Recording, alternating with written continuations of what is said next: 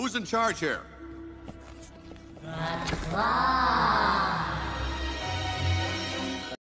This is ludicrous.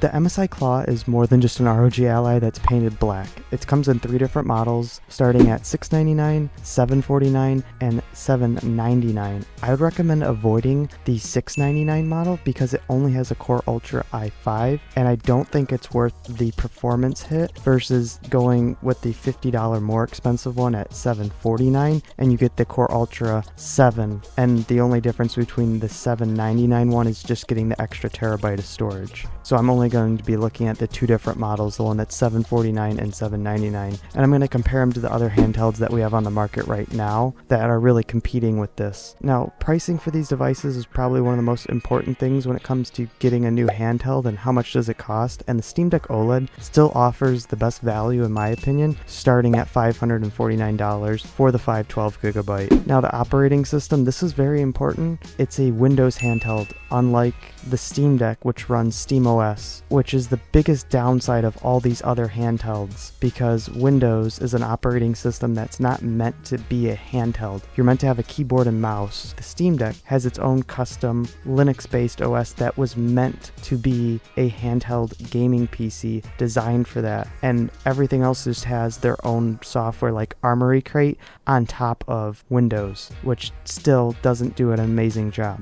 Now, the APU/processor, the biggest difference with the MSI Claw is using Intel versus the competition is all using AMD. And the Asus ROG Ally and the Lenovo Legion Go use the same Z1 Extreme chip, while the Steam Deck OLED has its own custom chip that Valve developed with AMD for the Steam Deck. And the MSI Claw is using Intel's new Core Ultra 7 155 with 16 cores and 22 threads. I hope Intel actually supports this and makes great optimized drivers for the games that come out. Now, the RAM comparison, everything has 16 gigabytes, even though the MSI Claw, when it was rumored and leaked to come out, they said it was going to have 32 in the leaks, but it actually is only going to have 16 gigabytes across the 3 models. The only standout thing comparing these handhelds is the Lenovo Legion Go does have DDR5X, which is 33% faster versus the competition. Now, moving to the display comparison, the Asus ROG Ally and the MSI Claw look to be using the same 7-inch panel, while the Steam Deck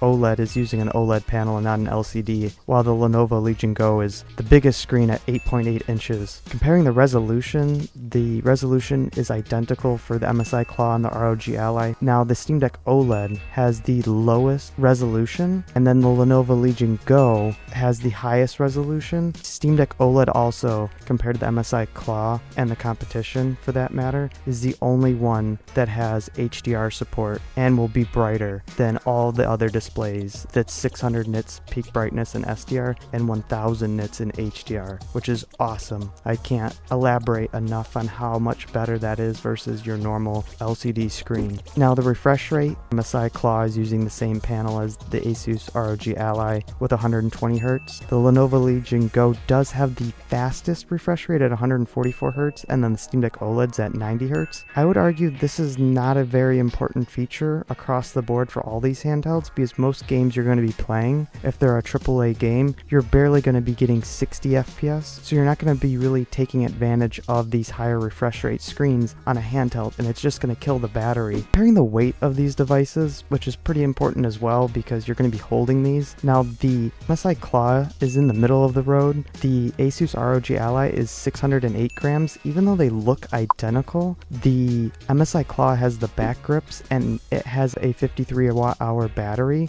That Lenovo Legion Go at almost 2 pounds just seems ridiculous and doesn't really feel like a handheld anymore. Now, comparing the battery size in these devices, which is arguably the most important when it comes to a handheld gaming device, is how long you can actually use it. The MSI Claw has a 53 watt-hour battery, so it's 32% bigger than the Asus ROG Ally. It's 7.72% bigger than the Lenovo Legion Go, and it's only 6% bigger than the Steam Deck OLED's battery at 50 watts for the Steam Deck OLED's battery. Now, I wanted to point this out for one key reason, because in MSI's marketing, when we're looking at all these batteries on these devices, they're saying it has 53 watt hour battery on their website, being 50% longer lasting versus the competition. But the biggest difference in battery size is only 32.5%. I don't know where MSI is getting this 50% better battery life versus the competition when their battery at most is 32.5% bigger than the competition. So due to the optimization of how efficient Intel's chip might be, but I highly doubt that because Intel really isn't known for their power efficiency. The standout features for the MSI Claw would be it's powered by the new Intel Ultra 7 155H. It has Hall effect joysticks, which none of the other handhelds have, and triggers. It has the 53 watt hour battery. It has Thunderbolt 4. That means you can hook up a graphics card to it or an eGPU. The Asus ROG Ally has a dedicated and proprietary connection to use an eGPU, which is terrible, but since this is Thunderbolt 4, it supports any eGPU you want to hook up to it, so you can hook up any graphics card over Thunderbolt, versus Asus's solution where they have a proprietary connection where you have to buy an actual dedicated graphics card just to hook up to your Asus ROG Ally, versus if you have a gaming PC, you can just hook up your gaming PC graphics card through Thunderbolt, so you don't have to buy a dedicated and proprietary connector with that Asus ROG Ally. And one more key thing is that it has Wi-Fi 7, 4.8 faster speeds than Wi-Fi 6E, which is on all the other handhelds. Also, the MSI Claw has the most RGB because it includes the ABXY buttons have RGB. Now, I hope this helped you outline all the different features. I thought this would be helpful since we have so many handhelds coming out in the market, and I hope this was a good video to help you compare and see your options that you have available. Thanks for watching. Hope to see you in the next one.